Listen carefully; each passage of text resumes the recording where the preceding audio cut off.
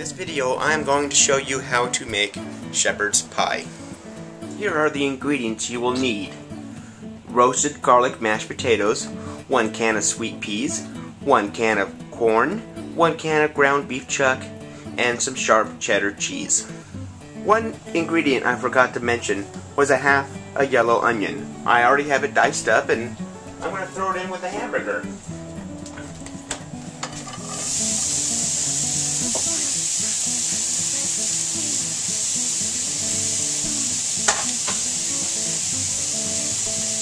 The next thing you're going to want to do is brown your meat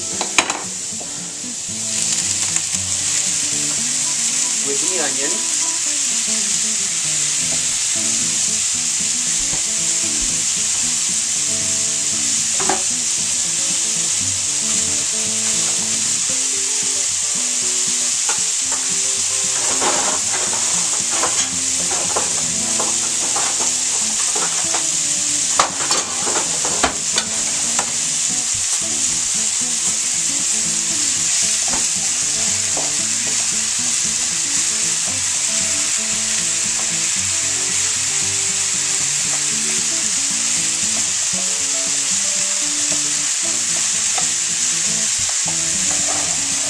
Okay, I'm browning the meat, and what else you want to do is you want to add a little bit of sugar to it to get a little bit of sweetness in there too, because it's shepherd's pie and it has a little bit of sweetness to it. So I'm going to add a couple tablespoons of sugar that I got right here. You don't want to go crazy with it, just not too much, and that should be good. So I'm just going to brown this meat up, and that's it for now. Okay, the next thing you're going to want to do is strain your meat once you got it browned up. So I'm going to take it over here and strain it.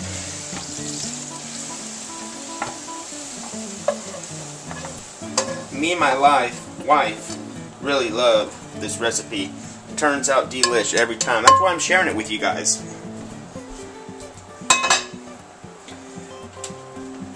Okay, next thing you want to do is add in your vegetables, and that's the corn and the sweet peas.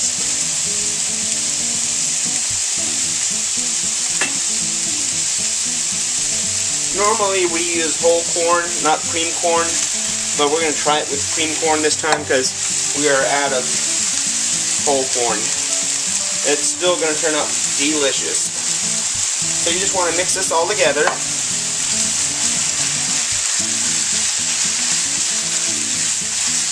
And you just want to simmer it for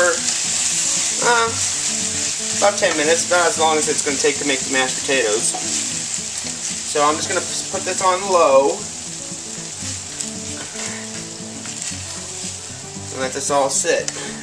Put a lid on it, put it on low. Okay, next you want to make, while you got this simmering right here, you want to make your mashed potatoes. I'm just going to go by the instructions on the back and make these potatoes. Okay, so the potatoes are done now, the mashed potatoes. So the next step is to take your beef mixture and put it in a casserole pan.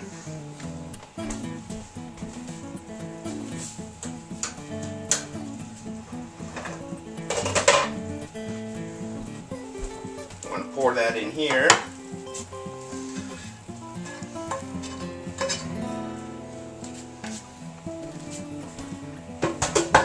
You want to flatten this out.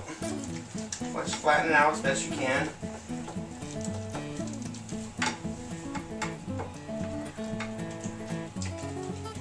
Okay. Next thing you want to do is put the potatoes on top.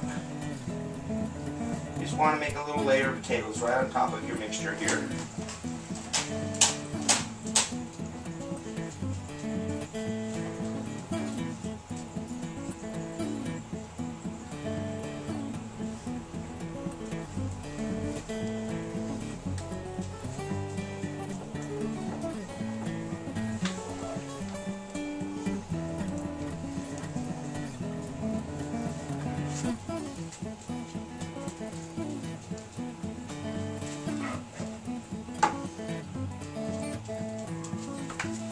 Okay, the next thing you're going to want to do, once you got all your potatoes, nice layer on top, is just sprinkle a little cheese on top.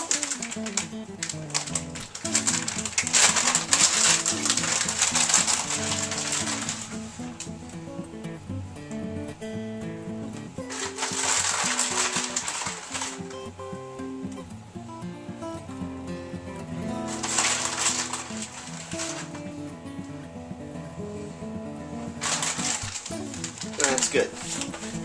And the last final step is to put it in the oven for about 5 or 10 minutes. Just till the cheese melts. You want to put your oven on broil. So we're going to just put this in here. Set the oven to broil. And about 10 minutes it'll be done. And this is what it looks like when it's done. I hope you guys enjoy it. I know we will.